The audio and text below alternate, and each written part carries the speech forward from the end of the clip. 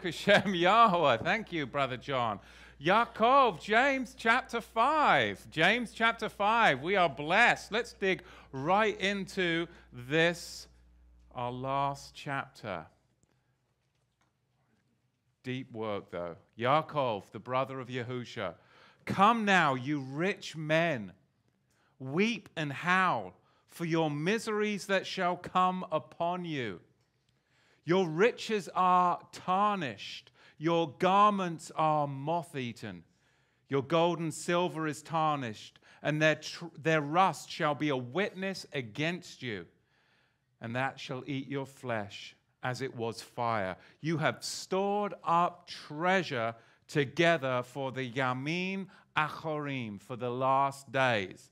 So what we see here is the opening words here of Yaakov, James, the brother of Yahusha, challenging these prosperous Sadducees and the chief priests at the time, because they were actually oppressing the followers of the Melchizedek. You see, their miseries, we can see from chapter 5, verse 1 through verse 3 here, their miseries will soon be returned upon their heads, because the anvil of the destruction of the temple in 70 of the Common Era through Rome was going to come upon them. So in fact, whatever riches they were storing up, they were storing up for their own destruction, that they would actually be stored up for the Romans. And we can see that from the Arch of Titus. So all the wealth that they were storing up, it wasn't going to end up in their hands. It was going to end up in the hands of the Romans, carrying back the treasures back to Rome. This was the first installment of Yahweh's general judgment. The first installment of Yahweh's general judgment. And his judgment is on humanity. And that judgment brought what? The end of the then known Jewish world, did it not? That judgment that happened in 70 of the Common Era brought an end to the then known Jewish world. And we've never seen it again. Not like that. So what makes us think that we are any different? What makes us think that we won't get the final installment on this judgment in the Western world, and it will be the end of the then known Western world? And I believe that you and I are witnessing that if we've got the eyes to see. Look to Europe. We had the Brexit vote, which was surprising. And now, the other European countries, they're just waiting to leave. I think that you are starting to see this final installment of this judgment. Remember, we spoke about the cycle. The first cycle was at Kadesh Barnea. The second cycle is the judgment of 70 of the Common Era. And then the third cycle is for the Yamin Achorim, the last days. And it speaks of their tarnishing gold and their tarnishing silver through non-use will actually function as an adversarial witness against them, because it demonstrated their failure to use their resources to the benefit of others. Now, history records that, in fact, this was true. And you can see that in the Arch of Titus. Verse 4, behold, the wages of the laborers who have reaped your fields, that you hold back by fraud, and the cries of those who have reaped have entered into the ears of the Master Yahweh Zevot, Lord of the Sabaoth, or in the Hebrew, Adonai Zevot. It means the Master of Legions, and it's in military and legal splendor, because he is always ruling. Yet at times he directly intervenes to secure his own victory and ensure salvation for his tzaddiks, his righteous servants, his righteous saints. It's a fabulous term. Now look at verse 5. You have lived in pleasure on the earth. You have been in luxury, and you have nourished your own levanot, your own hearts. as in the day of slaughter. You have condemned and killed the Tzaddik one, the righteous one, and he does not resist you. You see, the rich, they've gorged themselves at the expense of the poor, and they are depicted right here as food for the foul and beasties at the end time monstrous eschatological feast of judgment that's coming. And that's what's going to happen. And there's three areas in which the rich are found guilty. Number one, they're profiteers. They're defrauding their day laborers. And we see that written in the Torah that you can't do that. Vayikra, Leviticus 19, verse 13. Deuteronomy 24, verse 14. Jeremiah speaks of it in the 22nd chapter and the 13th verse. And Malachi charges them in the 3rd chapter and the 5th verse. These are profiteers. They're defrauding the day laborers. These laborers, they lived literally from hand to mouth. That they depended upon getting paid that very day. It was their very sustenance. And the hire itself cries out. The capital itself, it's interesting, if you look at it, the capital itself begins crying out for vengeance. And we know, those of us that study the scripture, that trees can speak out, stones can speak out, blood has a voice, does it not? You see, blood, stones, trees, they all have a voice. And their cries reach, I love this term, the Master Sabaoth. The Master Sabaoth. It's the cry of the oppressed. The cry of the oppressed to Yahweh. Sabaoth, this is the only place used by a writer himself in the whole of the Brit Hadashah where you find this term Sabaoth. It means hosts. And it's a very Jewish phrase, and now we know this is a Jewish author communicating to a very Jewish audience. In Romans 9, verse 29, you do find Sabaoth, but the writer didn't put it himself. He's actually quoting, Isaiah, Yeshayahu, chapter 1, verse 9. So that's Sabaoth. The second cause of these rich oppressors is they're living a luxurious life at the expense of the poor. There's three charges for this. Number one, you have lived in pleasure on the earth and you have been in luxury. So their self-indulgence has fattened them up. They're just fattened calves, ready for the day of slaughter. They don't realize that, but they've just fattened themselves up like calves in a stock, ready for the slaughter of 70 of the common era. Their lives have been lived in the very now. That's all they're thinking about, the now. They're not thinking about the eschatological future. Do we live in a society like that? I just got back from Washington, D.C. You were down where? Nashville. I mean, you're surrounded, and they're just living in the now, chasing after the carrot. They're obsessed with it. That's it. And it's just amazing to me. There is no light. And then the light that you bring in, it causes this tension because there's so much darkness. Because all they're concerned about is the now and the wealth. The prospect of wealth. The prospect of wealth. And that's it. And I'm surrounded with these people, they're 60, 75 years old, chasing the carrot. And I'm looking and I'm like, give it up. I mean, is that what this is about? But it is to them.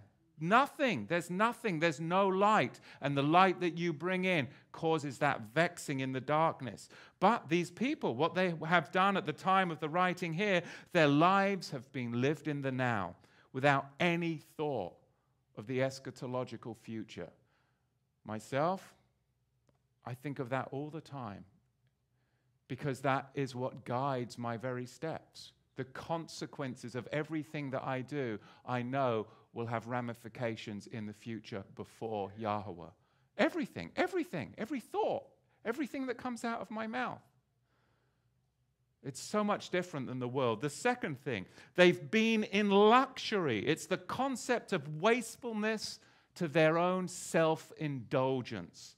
And the third thing, you have nourished your hearts as in the day of slaughter. You see, their inner man has become fattened, just as their outer man has become blubbery, softened until they're even unable to fight the fight. And when the Russians came in after the Second World War and they marched people off to the gulags, because so many had not lived in preparation for the times that they were in, they dropped by the wayside. So we do have a responsibility to prepare not only in our hearts, but in our outer man too, for this eschatological future. And the third area where the rich are found guilty is this: violence. You have condemned and killed the Tzaddik one. Now, this is a phrase that people have had trouble with over the centuries, over the millennia, in fact. Well, who is the Tzaddik one? What is the Tzaddik one? You have condemned and killed the righteous one, the Tzaddik one. This is talking about judicial murder. The righteous one can be taken in any one of these two ways. Number one, it could refer to Mashiach, could it not? It could refer to Messiah. And if it's used in a singular fashion, the rich religious rulers killed Yahusha, and we know he didn't resist them. Now, that's recorded to us in Acts 3:15, Acts 7:52, Acts 9:17, and finally Acts chapter 22, verse 14. We find this Tzaddik, or in the Greek, dikaios. So that interpretation definitely does hold up. And if this is the case, then we actually find within this text some high Christology, which has been missing. Because it's been a very layman letter to the people, or a homily, I should say, to the people. But if this is the case, if it's referring to Messiah, then we've got some high Christology that's just been slipped in here for the first time, which is very interesting to me, because that would build upon the Yom Yahweh, or the Day of Yahweh traditions that were very prevalent at the time of this writing. So if that is the case, then they are building, Yaakov is bringing in high Christology and building upon the Day of Yahweh, the Yom Yahweh traditions that were very familiar within the community and circulating during the first century. Now, the second interpretation is the righteous one here is talking about a righteous class of peoples. You, the believers, the saints, the Kiddushim at the time of the writing. The rich have oppressed the followers of Yahusha, and they haven't resisted this persecution because they can't, right? They can't. They don't have the resources. They don't have the resources, and they're helpless in the face of these cruel, religious, tyrannical rulers. So there's two ways that we can see and look at that as far as you have condemned and killed the Tzaddik one. And for these three sins, the rich will fall under the heavy anvil of the 70 of the common era judgment. Look at verse 7. Be patient, therefore, Israelite brothers, to the coming, in the Greek, the parousia, the coming of the master. The Greek word here is kurios, the master, kurios Yahweh. So there's two Greek words that I want to take back, one in particular, kurios, to the Septuagint, because we'll go to the Torah, the law of first mention. Because wherever this is first mentioned is going to give us its usage, and the context is going to come forward, and it's very, very telling. Be patient, therefore, Israelite brothers, to the coming parousia of the master, or kurios Yahweh. Behold, the farmer waits for the precious fruit of the earth and has great patience for it, until it receives the earthly and the latter rain. You also be patient. Establish your leavenot, your hearts, for the coming parousia of the master draws near. Amen. So Yaakov has a strong sense of what? The imminence. He has this strong sense of imminence. The parousia, the coming. Yaakov believes that Yahusha isn't here, as in drawn near. He's drawn near the righteous assembly. He believes that Yahusha is drawn near the righteous assembly. But he also believes that Yahusha could return at any time. And so he could also be what? Temporarily near as well. You see, regardless, we do know that the parousia, or the drawing near, is the very next event in the salvation historical timetable, isn't it? That is the very next event on the salvation historical timetable. So scripturally, in fact, the last days have been occurring since the first century. You can find that from our study of Hebrews chapter 1, verse 1. Yaakov makes the unconscious impatience of the first century saints the basis for this whole exhortation to be consciously patient. And then we come to this other word, Kurios Yahweh, the master Kurios Yahweh. And where is this word first appear in the whole of the scriptures? You'd have to go back into the Septuagint and the Torah of first mention. Berishith, Genesis chapter 15, verse 8. The coming of the Kurios Adonai Yahweh at the Melchizedek covenant of the pieces. You see, I'm not making this stuff up. And it is everywhere. The Kurios, the first mention of the Kurios in the whole of the scriptures is at the Melchizedek flaying open covenant of the pieces, because Kurios does what? What is Yaakov emphasizing here, who's the half-brother of Yahusha, the Melchizedek? He's emphasizing that Yahusha is the fulfiller of the death penalty, that he has brought forth the salvation and deliverance to the righteous community whilst bringing judgment on the oppressors. That's the emphasis. This is amazing. He is the one that is truly brought forth the covenant that is enabling them to find salvation and deliverance from the rich oppressors that are now upon them. It's the Melchizedek Kohen Hagadol. Now we find this word husbandman or farmer, Georgios in the Greek. It's talking about a tenant farmer who has to exercise patience after planting. I mean, their whole livelihood was agricultural. So they would plant this seed and then they would be like, well, hope we can survive, right? And now everything is in their hands? No. Everything, once they've done their job and planting the seed, is in the hands of the master Yahweh. It's out of their control. Their whole livelihood, their whole sustenance. They look at their children and they're going, I wonder if they're going to be able to get through the next winter. Yeah. This is what the text is communicating. And when we're going down to Safeway or Fred Meyer, hopefully you're not going to Target anymore, you kind of lose what we're talking about here, right?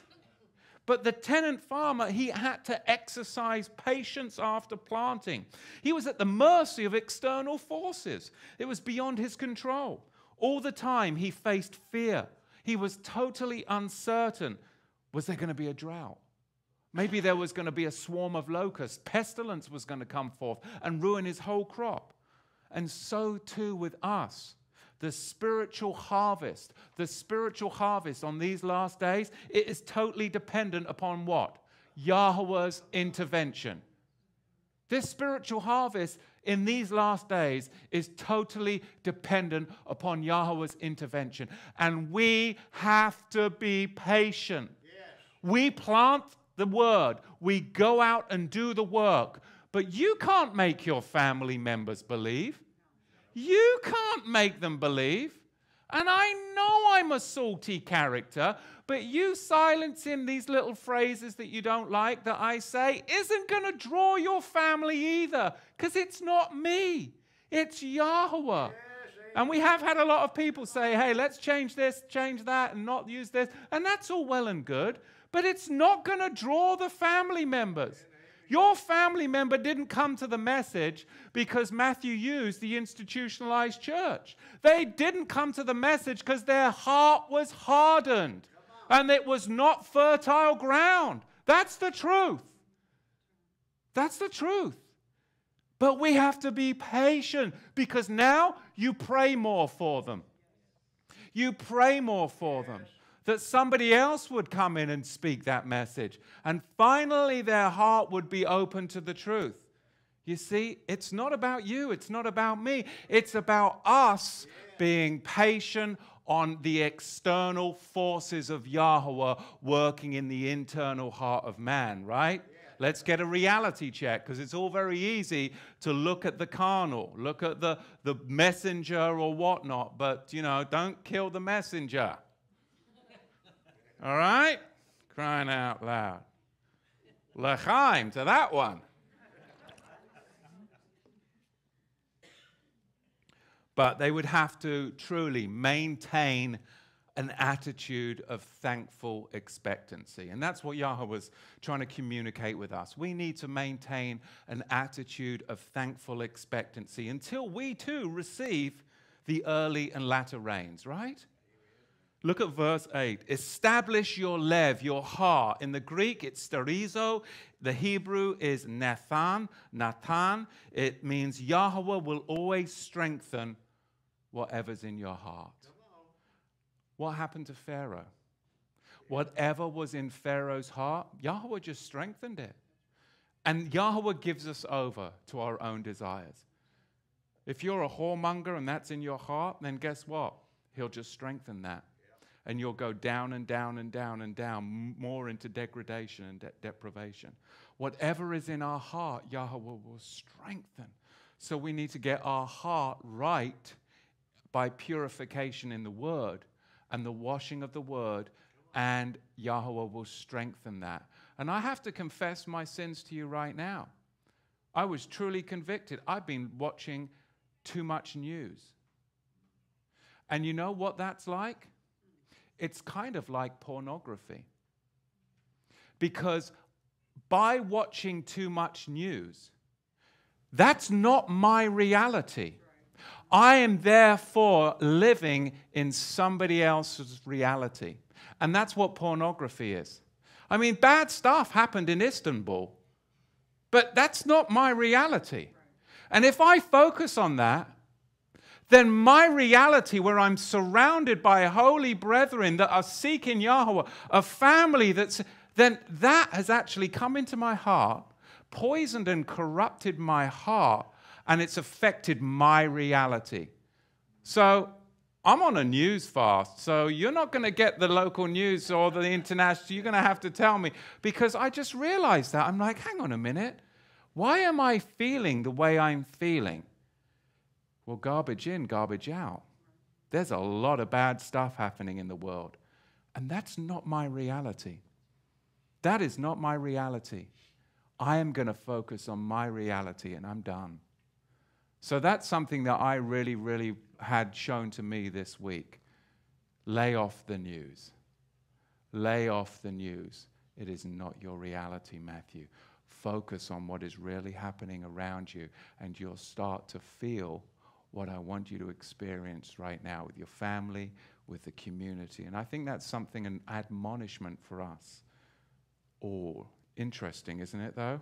The Greek word here, Yahweh will always there, sterizo or Nathan, he will strengthen whatever's in your heart, just like he did with Pharaoh. We need to develop that inner stability, and that's what this news fast is for me. It's developing that inner stability rather than being shaken by the troubles, which aren't even my reality, right? Verse 9, grumble not one against another, Israelite brothers, lest you be condemned. Behold, the shofet, the judge stands before the door. We have to be careful when we approach doors. That's what this verse is teaching us. You need to be careful when you approach doors, because you're either going to approach doors of judgment in that judgment hall and feast of the fowl and the beasties, or you're going to approach the door of the Melchizedek covenant and you will be face to face with the Melchizedek himself. Revelation 3 verse 20. Behold, I stand at the door and knock. If anyone hears my voice. Now listen to this. In the whole context of what we've been studying about the Melchizedek, remember everything that we've spoken. Behold, I stand at the door and knock. If anyone hears my voice and opens the door, I will come into him and have a covenant-confirming meal. That's the dine, the sup with him. And then Revelation 19, verse 7 is the marriage, and verse 9 is the marriage supper of the Lamb, the sup or covenant-confirming meal. Because you heeded the covenant, the calling from the voice from the mountain, Revelation 3:20, come in and sup, come in. This is the acceptance. Remember, there's a proposal, an acceptance, a covenant-confirming meal, blood ratification, and a covenant-confirming meal. That these are the four things that we always see, the fifth always attaching back to Abraham. We have a proposal, acceptance, blood ratification, and a covenant-confirming meal. And the kurios attaches us all the way back to the covenant between the pieces, the covenant of Abraham. Behold, I stand at the door and knock. If anyone hears my voice and opens the door, I will come into him and have a covenant-confirming meal, dine, sup with him. Revelation 19:7 is the marriage. Revelation 19:9 is the marriage supper of the Lamb, the sup or covenant-confirming meal, because they heeded the covenant, they heeded the call, the voice from the mountain. Come in, Revelation 3:20. That is the acceptance, the sup, the covenant-confirming meal, and the voice, of course, connects us back to that voice in Exodus 19, verse 5. My sheep, they hear my voice. Yes. Now, the voice, this is a dedicated phrase of the covenant. 1 Peter 2:9, called by a voice, right?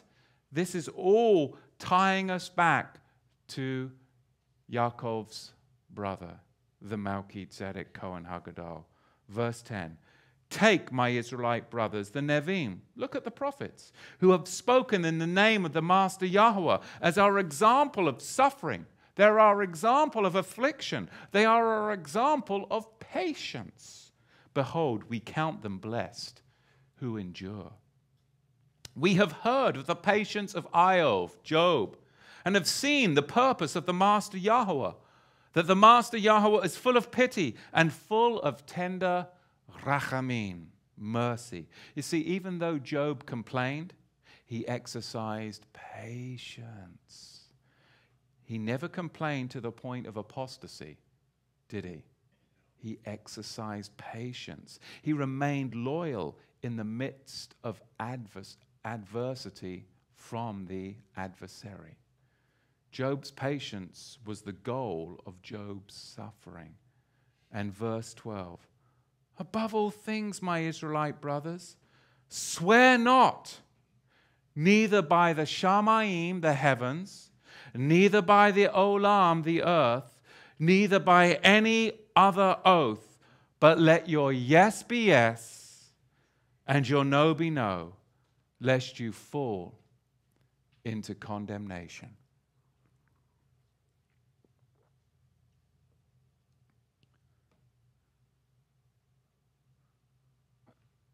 And this is where I confess and repent.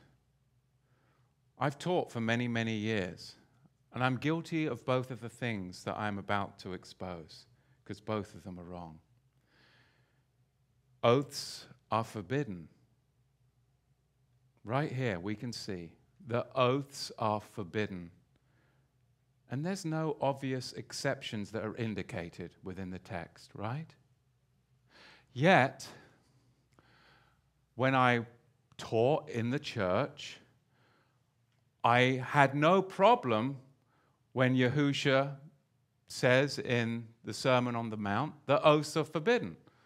So I taught, oaths are forbidden. Of course. Well, anyway, he nailed the law to the tree.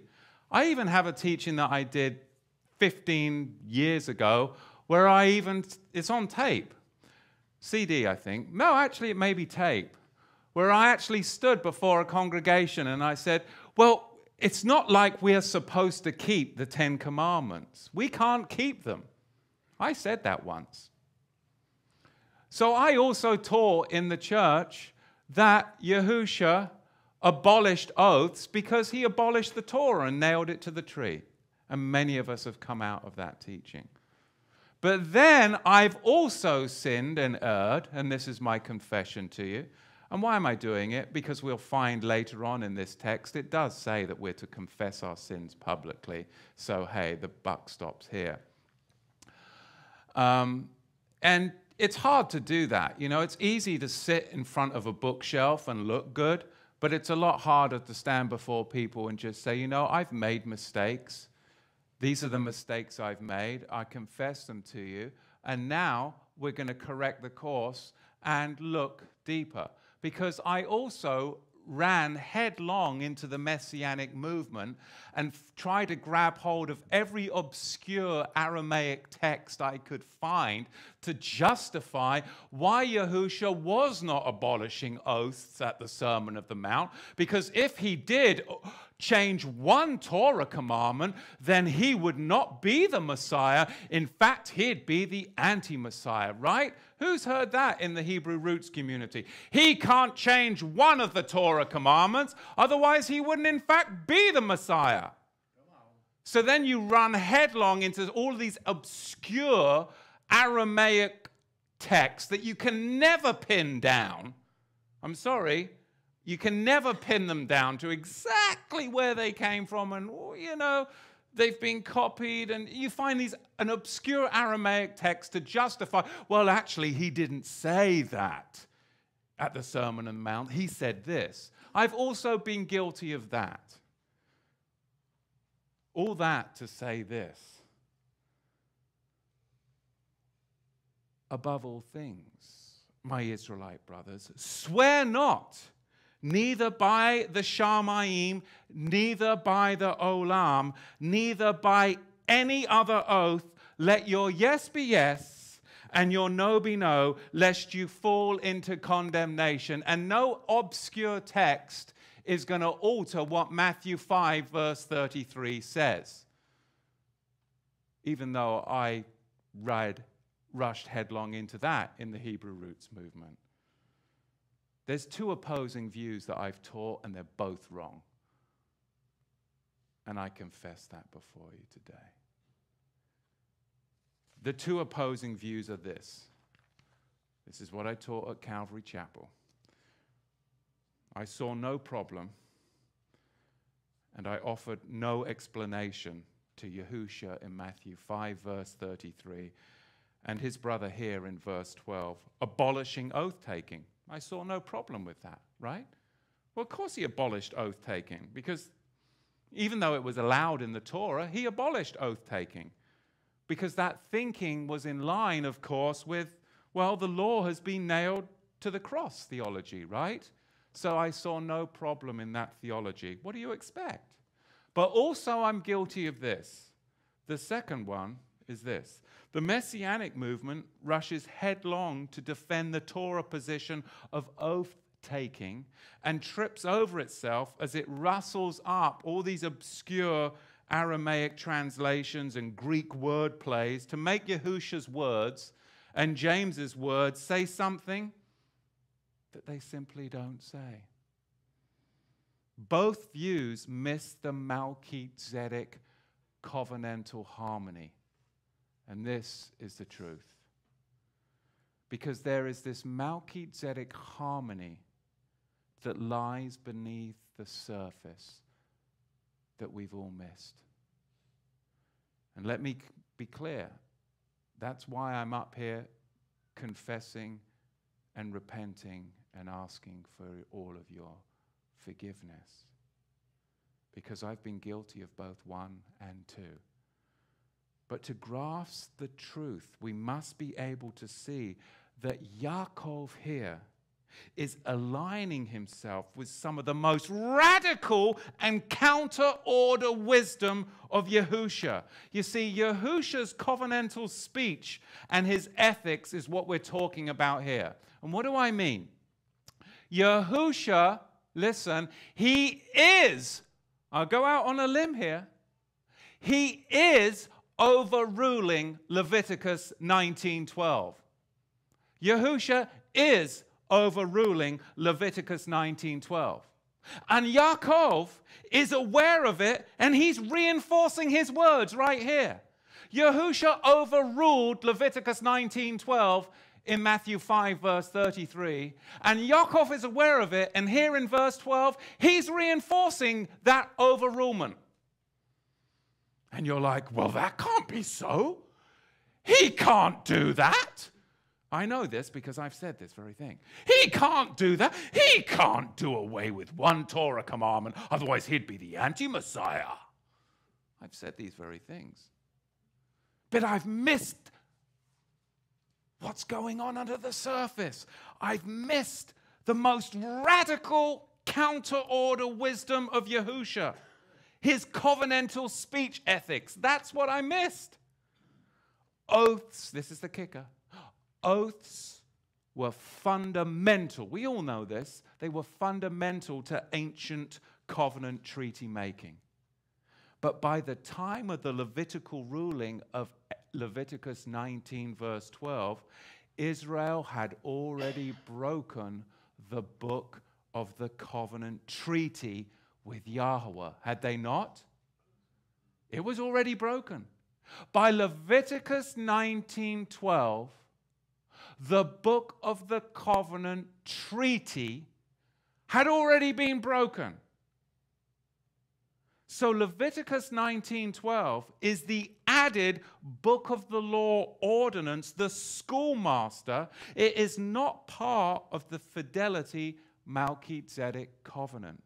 You see, the book of the covenant Torah oath treaty of Genesis 15, which the Kurios in our text attaches us right back to, had been broken along with all of its ordinances and all of its promises. Yahweh can't break the original Genesis 12 oath, can he though? Because that was unconditional. He doesn't break the Psalm 110 oath to his Melchizedek, does he? But Leviticus 19:12's requirements are not a book of the covenant ordinance.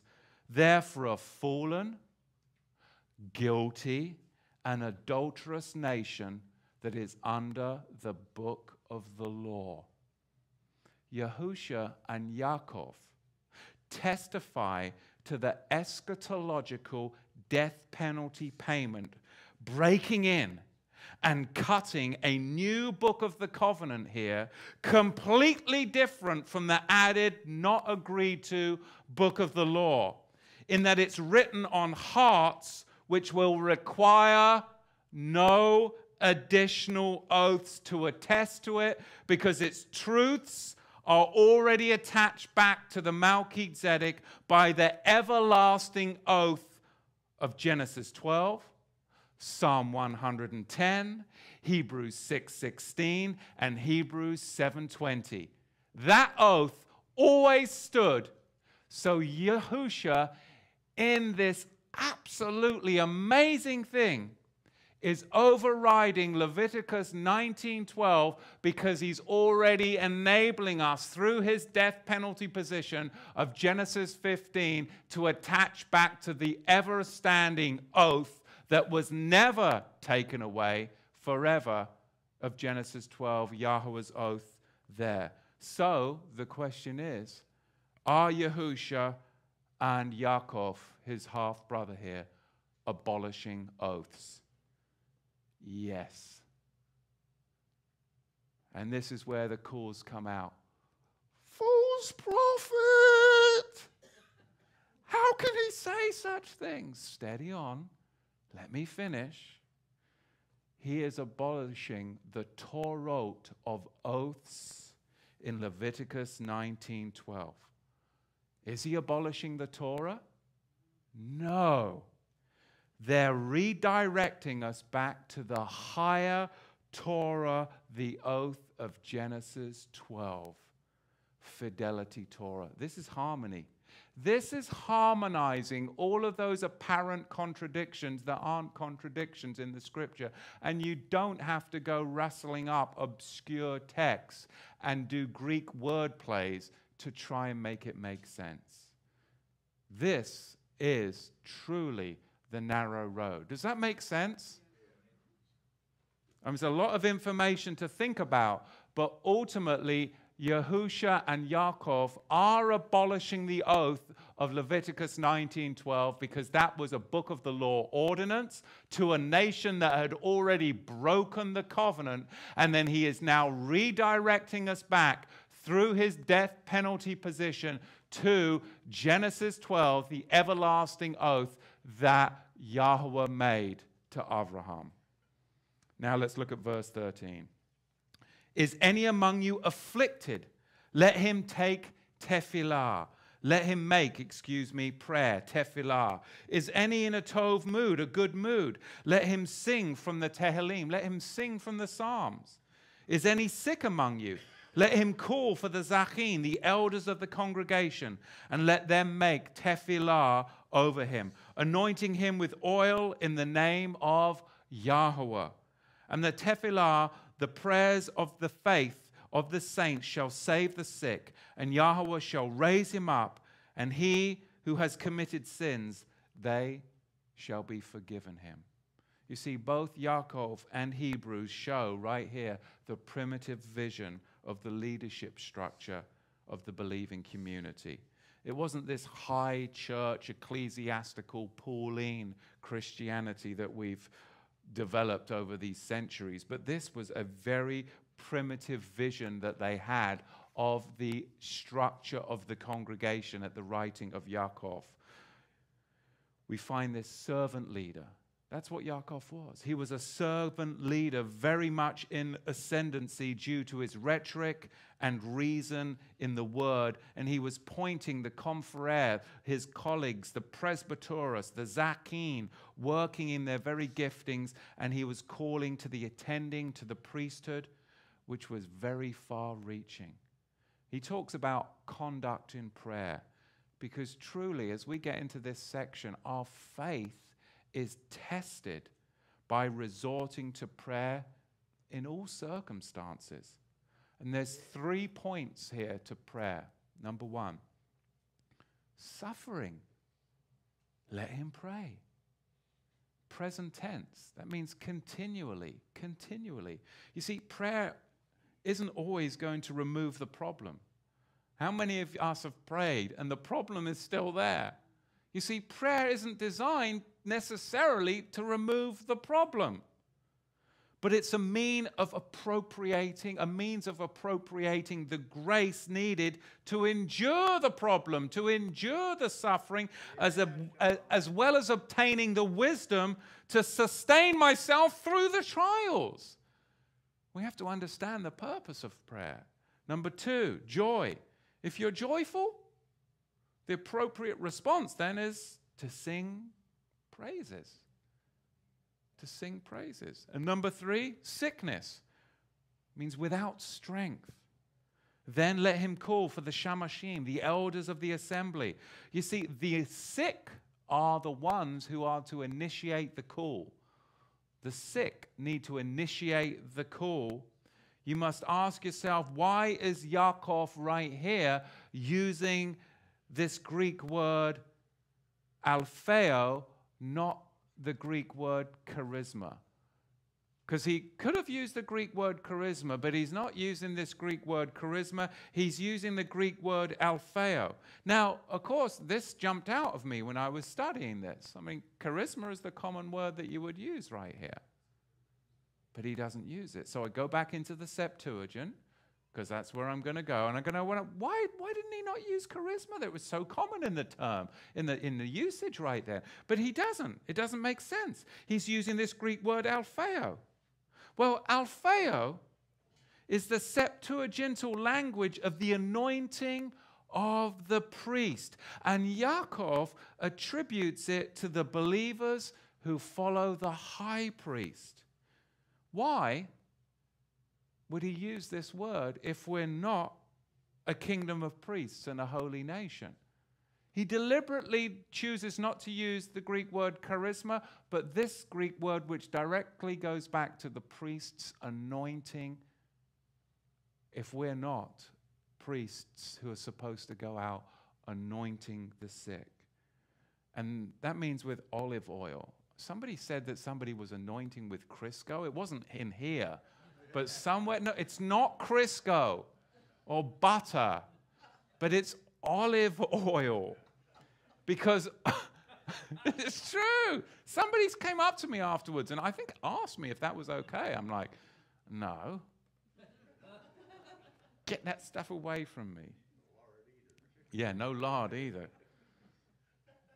But anointing oil, it's medicinal. If it's olive oil, it's medicinal. It can be. But it's also pastoral.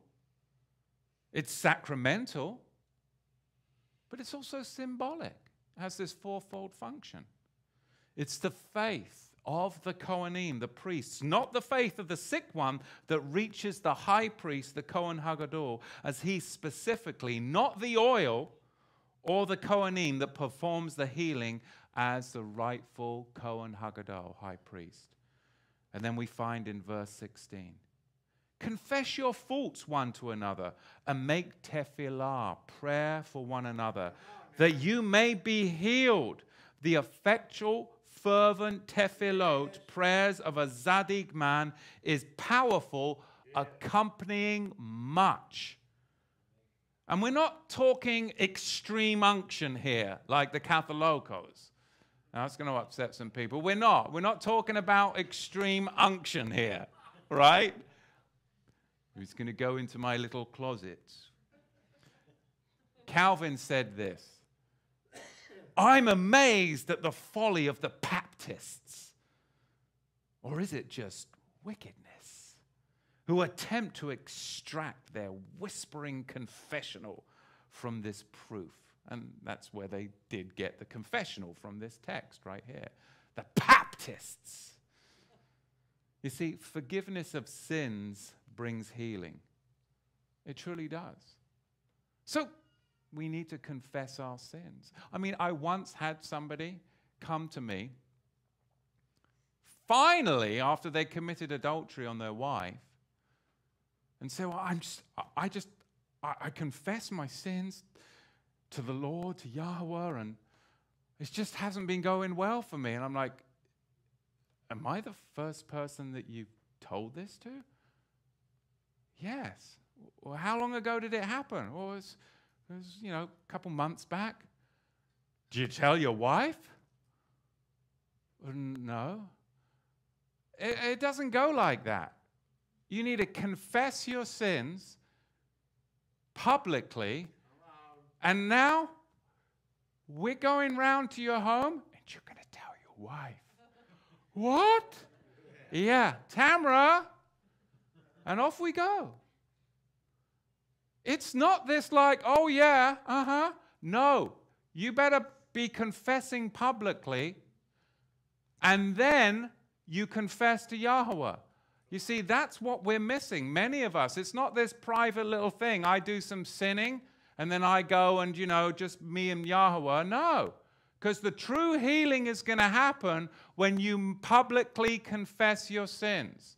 That's why I'm getting so much healing teaching, because I get to confess to you the mistakes and the sins that I've made. But I'm supposed to be leading by example, but we do need to do that, because that is what brings the healing. Yes, amen. It truly does. It truly does. Confess your sins.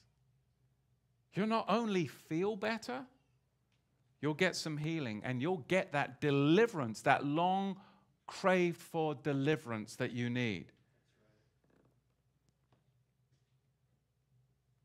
In the Greek here, it's exomologio paratomo. Confess your sins. And it means a full, open confession. The sinner has to agree. This is the key. And we're not very good at this in our culture. But the sinner has to agree to call sin what Yahweh calls it. If Yahweh calls it na'af, then you call it na'af, adultery. If Yahweh calls it na'af, adultery, then you call it adultery. If Yahweh calls it gala nida, incest, then you call it incest. We can't try and excuse it using human logic and reason. If Yahweh calls it rakil, scandal mongering, don't try and excuse it and say, well, I was just relaying information. No. Unless you align yourself with what Yahweh calls it, you will get no healing in your families and you will get no deliverance in your families. If he calls it that, you need to align yourself and call it that too. And then finally you get the healing. But if you want to just sweep it to the side and play happy families, you won't get the deliverance. You cannot manipulate Yahweh privately in some confessional. You just can't do it. You have to call it what he calls it. You have to. That's the only way you get the deliverance. I'm telling you the truth. I've had so many times in my life where I have not been willing to call it what Yahweh called it. And I'm so blessed that I have a wife who does not let me get away with anything and has mourned sometimes and said, you just don't get it, do you, Matthew? I'm like, what? She's like, you will never get deliverance unless you just kill it. And then I'm just heart-struck, and I'm like, right, you have got to call it what Yahweh calls it, and then you get the deliverance. That's truly aligning. But our logical reason and thinking is so influenced by this world that we live in, which is all built upon attacking the family, breaking down families, ruining marriages. I mean, a year ago, the White House was in Technicolor, pride. And now, in Oregon, we just voted that you could be what? You don't have to be male, you don't have to be female, you can be, what's the other one? Binary. Right? Wrong! But this is just in a year. Crazy stuff. The Zaddik's prayer is strong because it's the power of an energetic prayer, and a community is healed when in trust and vulnerability it's able to pray and confess its sins together. Let's look at verse 17 now. He gives us some examples going to Eliyahu, Elijah. Eliyahu was a man subject to many emotions as we are, and he made tefillah, prayer, earnestly that it would not rain. And it rained not on the earth for 3 years and 6 months. And he made tefillah, prayer again. And the Shamayim, the heavens gave rain, and the earth brought forth her fruit. You see, verse 17 emphasizes Elijah's humanity. He prayed earnestly. It literally means he prayed with prayer. That's what he did. He prayed with prayer. 1 Kings 17:1, 1 Kings 18:1. And now, some would say there's a conflict in those texts of 6 months, but there actually isn't a conflict, because if you look at those texts, Eliyahu's time in Zarephath is only what's being counted, not the 6 months prior to his arrival. Luke 4:25 attests to that, bringing perfect harmony between those 3 texts. If some of you may have caught that, I did. But at first I was like, what's this 6-month discrepancy? But then actually when you get a little further in, you can see that Eliyahu's time in Zarephath is only what's being counted, not the 6 months prior to his arrival. So I love it when at first there seems to be a discrepancy in the scriptures, but then you dig in and you find perfect. It's harmonized. But that's the thing. People don't want to spend the time, or they're afraid when they come across the discrepancies that they just kind of like pretend they're not there. But they are there, but they're there for a reason, so that we'll go deeper with him. And that's the living word. It's alive. It's alive so that we'll go deeper with him. And that's a walk. So as I've confessed to you the mistakes that I've made, all in all, it's all for Yahweh's glory, because it's enabled me to go deeper and deeper and deeper, because I'm tenacious like a greyhound, and I just don't give up. I just keep on going. You see, the purpose of prayer, the purpose of the prayer of the righteous will accomplish great things, even when you're surrounded by enemies, even when you're surrounded in this world that we're surrounded with idolaters. I mean, they doubt our faith, don't they? All the time.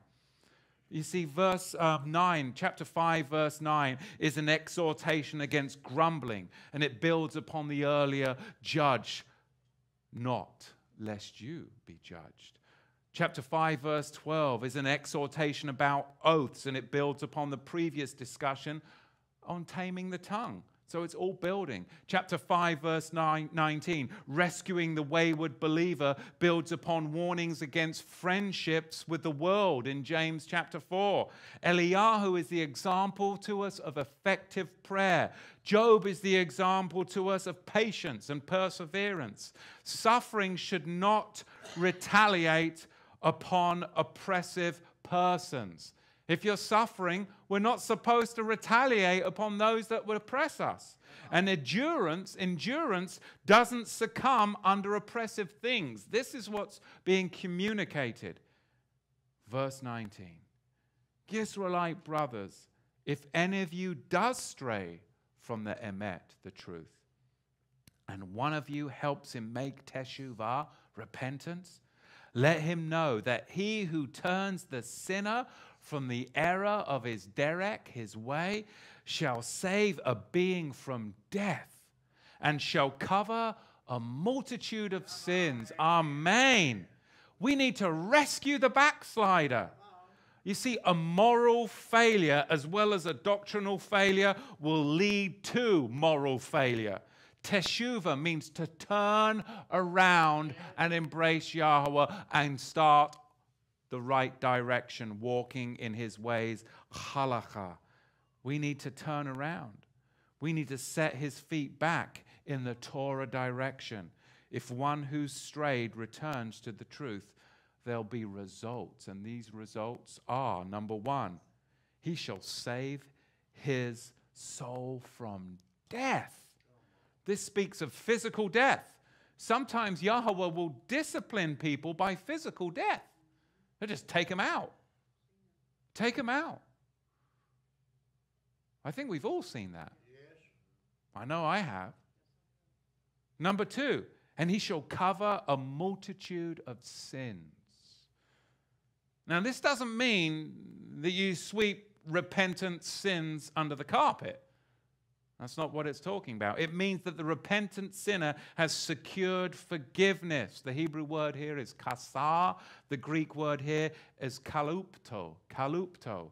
You see, the cloud by day and the fire by night in the wilderness, that was in the Hebrew the kasar, or the Greek the kalupto. It's what covered Israel. It's what covered Israel until the true kasar, the true kalupto, could come and pay the death penalty position and connect them back to Genesis chapter 12. Now, as we close, we have to ask these few things in reflection of what we've read. Have I shown favoritism? Have you shown favoritism in the faith community when we shouldn't have? Have we? Have we shown favoritism in the faith community when we shouldn't have? Number two, when will you take responsibility for my own actions and stop blaming Satan, stop blaming Yahweh, stop blaming others when I give or you give into temptation? It's so easy to say, well, Satan, you know, he's attacking me. And that, I mean, how many of you have heard that? When really, you just needed to take responsibility for your actions and repent and humble yourself. And then goodness comes. It's so easy to blame Satan. It's so easy to blame demons. It's so easy to say, oh, Yahweh is, and we can get all highbrow spiritual. But the reality is that we need to take responsibility for our own actions when we give in to temptation. And number 3, am I a rich person who's become so corrupted by society that I've rationalized away my responsibility to the poor? And number 4, when was the last time that I confessed my sins to others publicly and allowed myself to be held accountable? These are things that we have to ask, because this is what the text is trying to communicate to us, because it's trying to make us more cohesive as a body of believers so that we can face what's coming in these Yom last days. You see, the trouble with the book of Yaakov is for too many years, too many teachers have turned its pages just to strip mine it. How many? Oh, there's a nice nugget for a sermon. And they've just used the book of James to strip mine it for spiritual nuggets to fill their sermons. But that's not what this is about. That's not what it's about. They've invalidated the context, they've invalidated the culture, and they've lost the communication of the homily of what its purpose was. And I pray that our time through this text over these last weeks, this journey through James, delivered a deluge for us of discipleship, answerability into our arena that we're now walking out with Yahweh, and that now it will affect our avenues of influence, that we can speak into people's lives and we can all be better because of it, because it's deeply impacted me. It truly has. Especially Yaakov chapter 4. Because this is a text about how we walk together as believers today, now, so that we can have the future with Yahweh that we all dream and desire of, because it's coming. But we have to take responsibility for our actions today so that we can gain the spiritual blessings in the future. Does that make sense? There's a lot to think about in this message, a lot to think about in chapter 5, but truly a blessing, Yaakov. Any questions, comments, anyone? I've been watching you teach for about 2 years now, and I've never seen you walk up with a T-shirt with any type of statement on it. So would you mind explaining the shirt?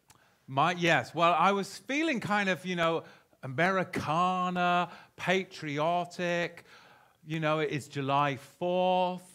And, I've read about 2,000 pages over the past year on the First Nations people. And I thought, yeah, I can go with this one. This is, I felt like it, yeah. Tamara said it's a bit rock and roll, isn't it? That's the reason, yeah. I was feeling kind of patriotic. Was that a legitimate question or your question? That was my question. Oh, that was your question, okay. I can get you one too. That's Sitting Bull. That's Geronimo. And this is, I'm not sure, this is one of the Fighting Braves. Not sure. Does anyone know who that is? Definitely Sitting Bull, though. Definitely Geronimo. Not sure on that fella. Right there. Okay. Yes. Stop it. What verse in Genesis did coming? Who is it? Cochise? Oh, Coach. Nice. Cochise. All right. Cochise, Sitting Bull, Geronimo. Now we've got it. See? In the multitude of counselors. Sorry. Yeah. No, that's fine. What verse in Genesis did coming in James 5, 7, and 8 go back to or refer to? I think it was 15:2. Was it 15:2? Genesis 15:2? Oh, now you're putting me on the spot. Was it, where was it? Oh, yes, 15:8. Thank you. Okay. 15:8 was the Kurios. Okay. The Master Yahweh, or the Kurios Yahweh, attached us. The Torah of first mention was the covenant between the pieces. Berishith 15:8.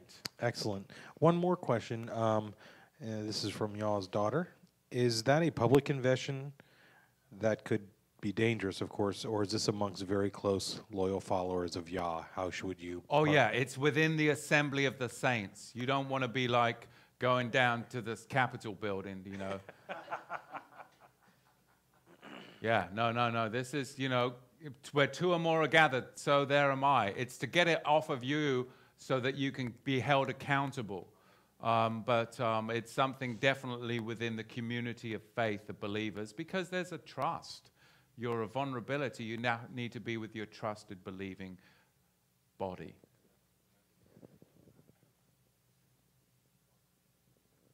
All right, let's close in prayer. Baruch Hashem Yahweh. Abba, we thank you so much, Abba, for your sovereignty, Abba, that you do lead and guide us in all things, Abba. And as we do live in these last days, we do know the fearful approach of Yahusha and Abba Yahweh, the Yom Yahweh is upon us. Abba, we pray that as these days approach, that we have preparation in our levim, our hearts, Abba, in our minds, and Abba, by your Ruach HaKodesh, your set-apart spirit, Abba, we know that we will have the confidence to walk forth your word and manifest your brightness and glory to the nations. Abba, we pray that, Abba, as we have studied and we have sought you in prayer and we have sought you in worship, that, Abba, that now you will fill what is remaining, Abba, so that we can go forth and produce a bountiful harvest for this kingdom that, Abba, is your people. In Yahusha's mighty name. Amen. Amen. All right. We have...